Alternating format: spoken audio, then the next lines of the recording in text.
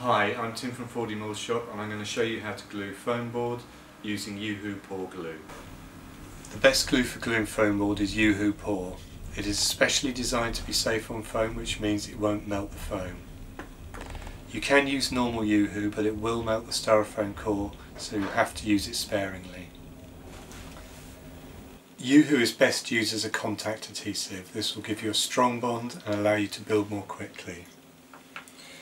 Run some glue along the edge of the foam board and bring the two pieces of foam board together. Then immediately pull apart. Leave to one side for about 2 minutes until the adhesive has become touch dry. When the glue is touch dry, you can bring the two pieces together. Push down firmly, and this will give you an instant and immediate and a very strong bond.